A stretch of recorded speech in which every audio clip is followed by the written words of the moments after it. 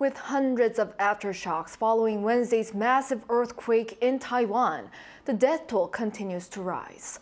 According to Taiwanese media outlets, the death toll has climbed to 12 as 2 more bodies were found on Friday at Taroko National Park, a famous tourist attraction. 16 people remain missing despite the ongoing rescue efforts. According to the Central Weather Administration, there have been around 500 aftershocks, with more expected over the next 2 or 3 days.